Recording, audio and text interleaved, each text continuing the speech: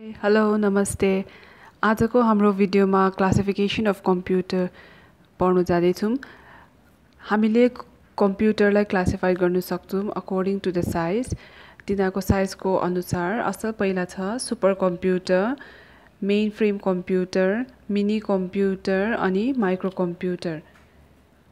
super computer भनेको त एउटा यी पिक्चरमा देखेको जस्तै ठुलो कम्प्युटर हुन्छ यो हाई लेभल अफ पर्फर्मेन्स गर्छ यसले compare to general purpose computer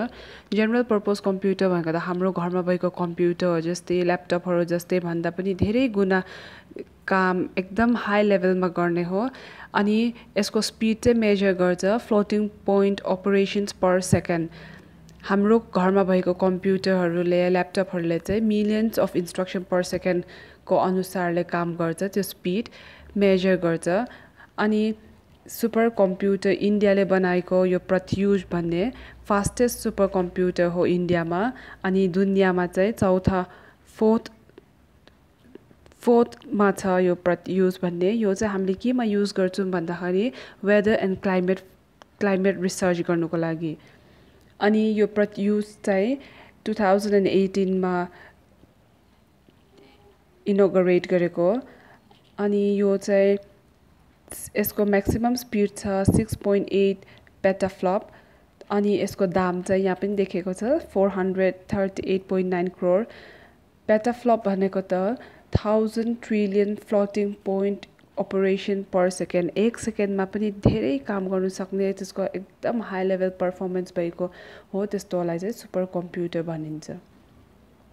दोस्रोमा छ main frame computer main frame computer चाहिँ लार्ज अर्गनाइजेसनहरूमा युज गर्छ बल्क डेटा प्रोसेसिङ गर्नुको लागि धेरै डेटाहरू प्रोसेस गर्नुको लागि जस्तै कि इन्डस्ट्रीमा सेन्ससहरूमा स्ट्याटिस्टिकहरूमा त्यस्तोहरूमा चलाइने कम्प्युटर मेन फ्रेम कम्प्युटर हो अनि तेस्रोमा छ मिनी कम्प्युटरमा त यसको एबिलिटीहरू large computer smaller in size तर पनि एकदम धेरै काम गर्नु सक्ने तर अलिक सानो हुन्छ यो साइजमा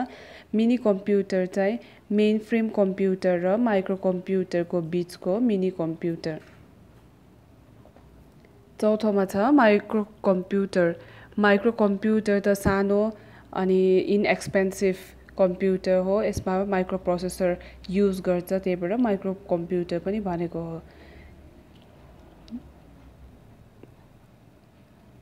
कति कन्फ्युजिङ हुन्छ माइक्रो कम्प्युटर र मिनी कम्प्युटरमा यसको डिफरेन्स चाहिँ हेरौँ होला मिनी कम्प्युटर चाहिँ 1960मा इन्ट्रोड्युस गरेको माइक्रो कम्प्युटर चाहिँ 1970मा अनि मिनी कम्प्युटरमा त दुईटा भन्दा धेरै प्रोसेसर युज गर्छ त्यस्तो मेसिनले माइक्रो कम्प्युटरमा चाहिँ एउटा प्रोसेसर मात्र युज गर्छ अनि मेमोरी चाहिँ मिनी कम्प्युटरमा चाहिँ जिबीहरूमा हुन्छ यसमा चाहिँ माइक्रो कम्प्युटरमा चाहिँ एमबीमा अनि मिनी कम्प्युटरमा चाहिँ दुईटा कि त हजारौँजनालाई एक दफामा कनेक्टेड गरेर कम्प्युटर युज गर्न सकिन्छ माइक्रो कम्प्युटरमा चाहिँ नर्मली एउटा युजर चाहिन्छ एक दफामा अनि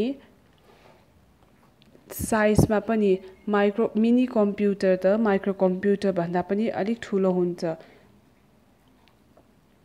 अनि नेक्स्ट स्लाइड छ classification of computer according to सिग्नलको अनुसार हामीले कम्प्युटरलाई क्लासिफाई गर्न सक्छौँ अझ पहिला हेरौँ होला एनालग कम्प्युटरमा एनालग सिग्नल युज गर्छ एनालग सिग्नल त यो तलको यो एनालग सिग्नल हो एनालग सिग्नलमा हाम्रो भोइसहरू रेकर्डिङहरू गर्दा पनि हाम्रो भोइसहरू पनि यस्तै वेभ फर्ममा हुन्छ एनालग सिग्नल त कन्टिन्युअस इन फर्म हुन्छ कन्टिन्युअसली हुन्छ यहाँ 0 र 1 को बिचमा कन्टिन्युअसली फ्लो भएको सिग्नल हो अनि डिजिटल कम्प्युटरमा चाहिँ डिस्क्रिट भ्यालुज भन्छ डिस्क्रिट भनेको त 0 कि त 1 हुन्छ त्यस बीचको 0 र 1 को बीचको भ्यालुजहरू केही पनि लिन्न एक्जाम्पलमा एनालग कम्प्युटरहरू एनालग घडीहरू पनि एनालग वाचहरू हुन्छ एनालग वाचमा त 0 कति कति पुरा त्यसको भ्यालु 0 बाट 1 को बीचको भ्यालुजहरू पुरा लिन्छ कन्टिन्युअसली अनि discrete digital computer discrete values भनेको चाहिँ 0 1 हाइब्रिड कम्प्युटर भनेको combination of both analogue and digital computer analogue computer राम्रो छ एनालग सिग्नल राम्रो छ भनेर मात्रै हुँदैन डिजिटल पनि एकदम राम्रो छ भनेर हुन्न हाइब्रिड कम्प्युटर दुईटैको कम्बिनेसन त्यसको कम्प्युटरमा चाहिएको अनुसार दुईटै सिग्नल कम्बाइन गरेर बनाएको हाइब्रिड कम्प्युटर्सहरू आज हामीले युज गरेकोहरू हाइब्रिड कम्प्युटरहरू हो